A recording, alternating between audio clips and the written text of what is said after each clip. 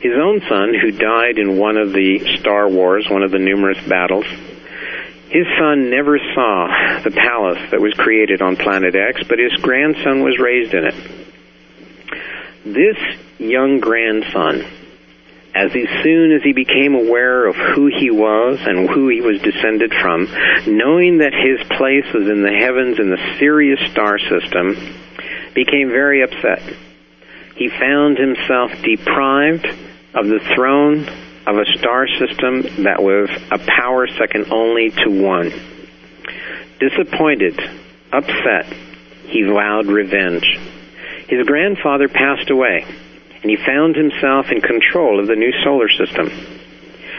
During the course of his upbringing, he enrolled in several institutions, learning institutions, in which he was able to master warfare in space, in the seas, and on land. This young man became a master, an overlord of the wars, of the war technologies of the Syrian people. The single highest honor that can be afforded anyone of his caliber was Zu. It is the practice in many, many ancient societies from Egypt and beyond that the king or the queen ascending to the throne would double his name. This implied great power. It is the same thing as if you were to say a big rock versus a big rock. This king of the solar system Bod, who was given the title Zu, took it to heart. And when he became king, he referred to himself as Zu. The palace in which he resided was known as Ambu. Now, this is a word you can look up in Egyptian hieroglyph dictionaries. I strongly recommend E.A. Wallace Budge. The word is Ambu, A-M-B-A-H-I-U. It literally means palace or gathering place. This palace was given the name of the grandfather who originally created the colony. It was called Al-Ambu. According to tradition, King Zuzu should have granted his name to the palace, replacing his grandfather's, but he refused to do so. And instead, he simply added his name at the end of the palace's name. Al-Ambu became known as Al-Ambu Zu. In time, this young king, Zuzu, declared war against the kings of Sirius. Ladies and gentlemen, this is the beginning of a story that we all will recognize. Because what we have is a young king, a god in his own way, who is known as Zuzu or Zuz, who resided on Mount Alambuzu, Olympus. I strongly suggest that you read the Greek Theogony. It is a story in which the legends of King Zeus resided on Mount Olympus, and how he declared war against the olden gods of Osiris. Osiris is recognized in Egypt as Osiris. Osiris is an Egyptian word which means the star Sirius. I am going to suggest to you that if you take a look at the Theogony, you will find confirmation of this story, that once there was a king named Zeus who rebelled against the olden gods and created his own palace, his own empire, in a tiny little solar system known as Bod. And in the solar system Bod, we would later find planets known as Venus, Mars, Jupiter, Uranus, Neptune, and Saturn. Ladies and gentlemen, the stories about Zeus and Hera and Mount Olympus are true. In time, however, the Syrian king, the Orion queen, combined their forces, and they descended upon the solar system and this rebel king, and they destroyed his empire. They destroyed the planet on which he resided. Planet X, known as Tiamat, You can find this in the Babylonian creation epics. You can find this in numerous books. Again, I strongly recommend Mr. Sitchin's work, Zachariah Sitchin and the 12th Planet, the Earth Chronicles. Tiamat, Planet X, the home of Mount Olympus, was totally and completely obliterated. All that remains in this day and age is the asteroid belt. The colonies on the moons of Jupiter and on some of the other planets were completely destroyed. Many of the residents of the planets of the White Sands and the planet of the Red Sands fled underground. They removed themselves into the caverns, into the underground structures, and they survived the destruction of the surface of their planet. Later on, some of the survivors would surface. They would attempt to rebuild their planet. They would attempt to rebuild at least a small city, leaving a monument of sorts to their civilization. What I am going to suggest to you is that the face on Mars is one of those testimonial structures. That they are going to find that this structure is billions of years old and that it will at some point and in some fashion refer back to the legends of the great god Zeus and Mount Olympus. Hi, I'm Rod Remlin, and the name of my new show is called The Last Outpost, and will soon be airing live programming. So keep checking back for announcements of such sometime over the coming weeks. Also, don't forget to call Water Oz at 800-547-2294 and let them know what you think of the reruns.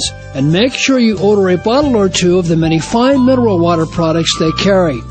If you mention that you heard this ad on The Last Outpost, you will be given a 5% discount at the time of your order.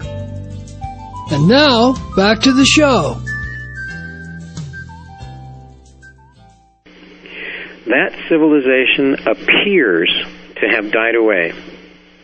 Richard Hoagland's work and several of the others who are researching in the face on Mars, I believe have been distracted. They have been sidetracked and are looking at the moon. It is not that the moon itself does not have anomalies and questions that must be answered, but I am suggesting that we are leaving something extraordinarily crucial in the evolution and the discovery of the truth, and that is that singular structure known as the face on Mars. I am also going to suggest that we are going to find that very, very same structure on Venus. Somewhere on that barren, hot planet, we're going to find the very, very same structure. It is, to me, a curious coincidence and a grand testimonial to the work of Mr. Hoagland and the others. They have discovered that the face on Mars is accompanied by a pyramid city. They refer to it as Cydonia.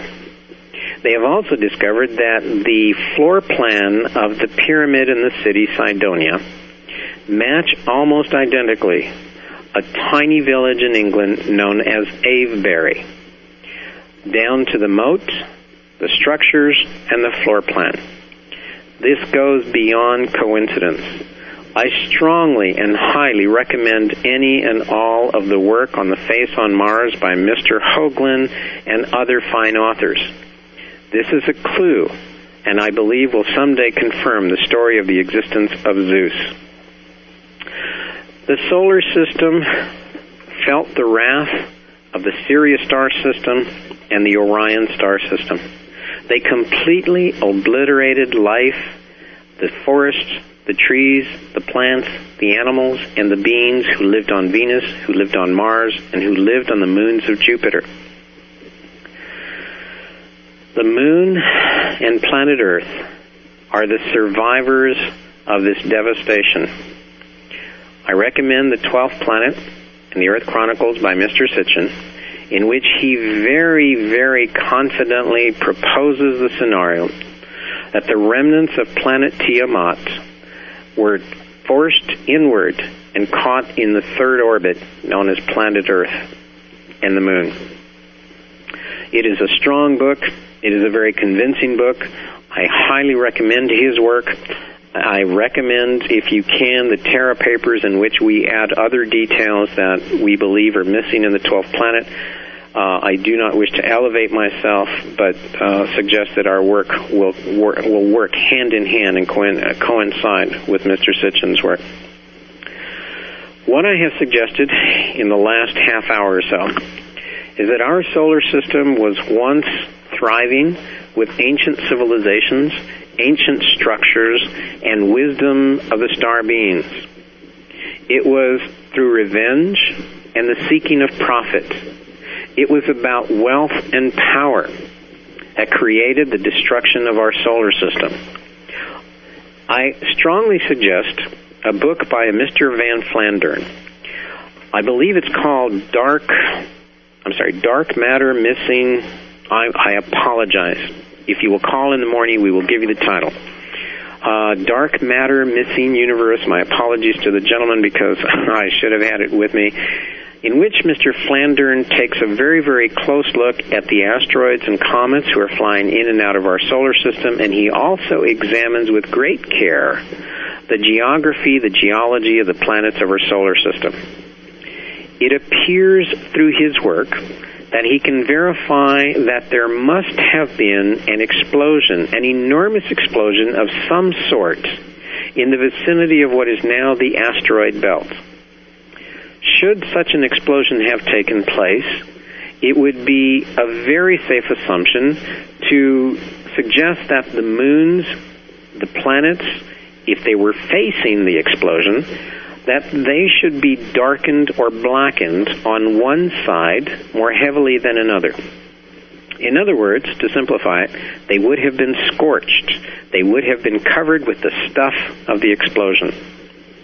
With great detail and an extraordinarily plausible argument, Mr. Van Flandern proves, or at least with the evidence available, strongly suggests that just this event has occurred.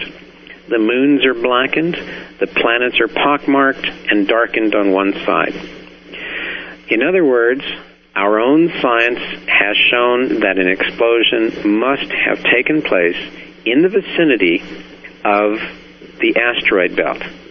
But there is one curious little tidbit, one tiny little clue that simply does not seem to fit.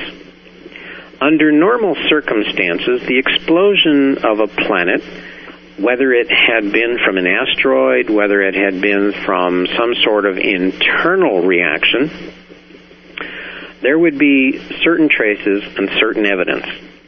However, if this explosion occurred, as it appears to have done so, we have some evidence that suggests the existence of antimatter in the explosion. Antimatter is not going to develop from a natural explosion, whether it be an asteroid, a comet, or internal causes. It is this one tiny little factor that seems to plague Mr. Van Flandern, and I respect highly his work.